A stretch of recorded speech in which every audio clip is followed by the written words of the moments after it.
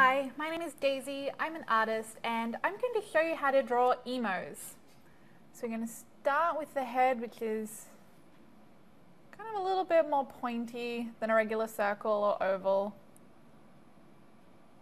A little skinny neck. Going to the body.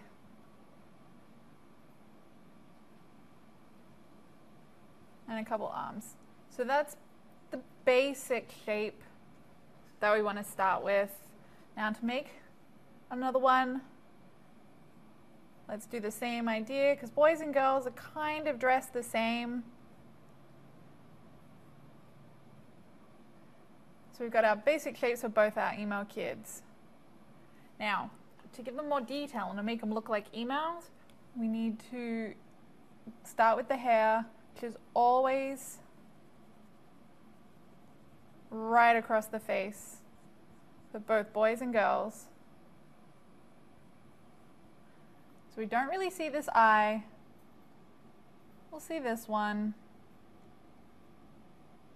A little bit of the nose.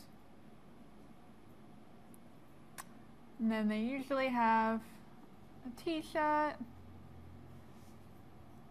and really skinny pants. You don't even have to draw much lines for the legs. Little triangles for feet.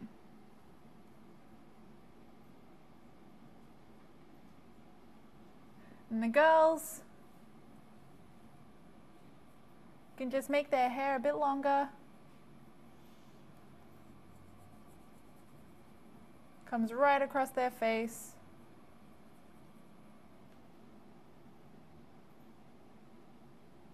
Little nose. A little bit of a longer neck, and they can be wearing a tank top. And the same, some skinny jeans.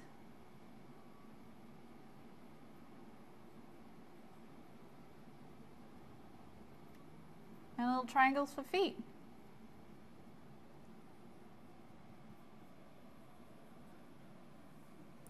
And color in this guy's t-shirt. Usually you'll find them wearing black and pink, or one other bright color. And you got your emos.